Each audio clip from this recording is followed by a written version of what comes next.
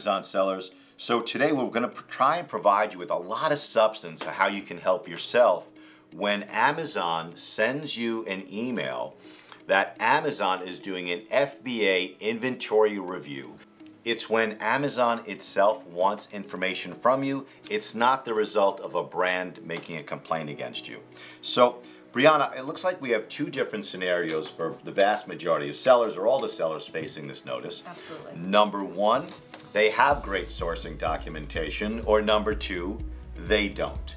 So let's teach the sellers watching this video how they should respond to this particular notice from Amazon, an FBA inventory review request, when they have the sourcing documents. Alrighty, so best case scenario, you have all of your invoices, you retain them, and you receive this request. What they want is your supplier information. They want the supplier's name, they want the email address, they want the address, they want the website, everything associated with the supplier, they want to review. The next thing they're gonna want is your commercial invoices, any type of documents, packing list. They want anything to show that you purchased your items and paid for these items, got them sent to you from the supplier. And lastly, if you do have them, this is the perfect opportunity to submit any letters of authorization from the brands, or even just to say that you're authorized to sell the specific ASIN in question. That's how you handle it if you do have documentation, you have sourcing information, you have the invoices that show that they're paid. And if you want to learn how to look at your invoices and documentation like Amazon does, just run a search either on YouTube or on our blog, and you'll find specific talks about what to look for on your invoices before you send it to Amazon, so that you know whether or not there are any holes in your invoices or your documentation. Now, the second scenario is Amazon sends this awful notice to Amazon sellers. The Amazon seller watching this video receives it, and they don't have sourcing documentation. So Brianna, how do we win these cases, and what can the sellers do themselves to respond to this particular type of notice from Amazon when they don't have the sourcing documents? Okay, so I recently actually just had a success in a case like this. A client was sourcing from Home Depot but did not retain any form of an invoice. What I did was I went in and I tried to grab order confirmation details, payment confirmation details, anything that shows what the client purchased, from where, that they fully paid for it and received it.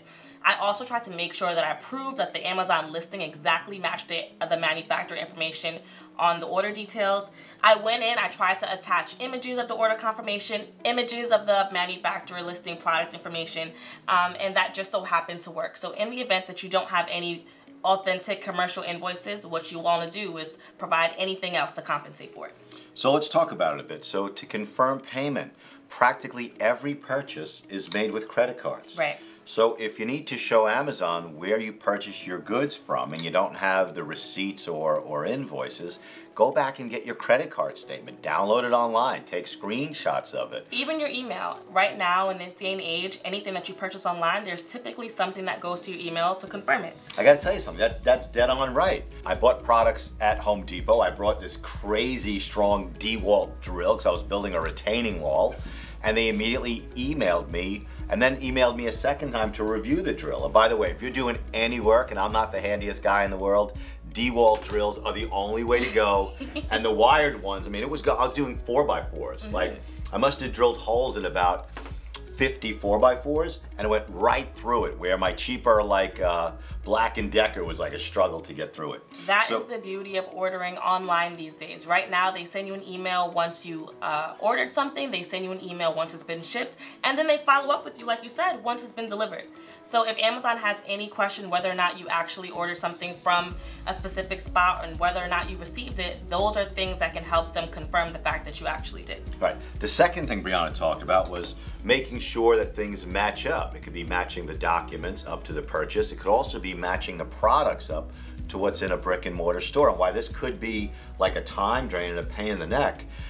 If you need to go back to the store and take pictures matching your products to where you purchased them from and to other products on the shelves, you know, it's a really good persuasive way to show Amazon staff in India that your goods are 1000% authentic. Absolutely. And again, the use of images, right? Yes. The saying is a picture is worth 1,000 words. Is 100% true, especially when dealing with Amazon. So we've shifted over the years of doing this, of inserting pictures right into the plan of action, or attaching them as an attachment when you can.